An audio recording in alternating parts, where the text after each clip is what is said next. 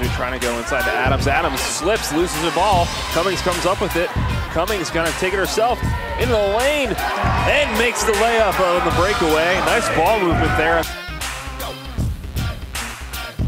Good defense by Shabby, putting the body on her, trying to stop that layup.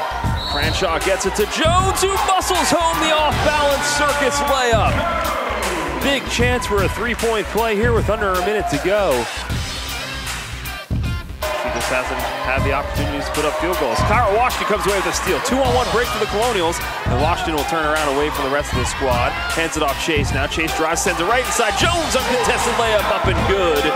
And as if she could hear us, Jonquil Jones converts on the layup.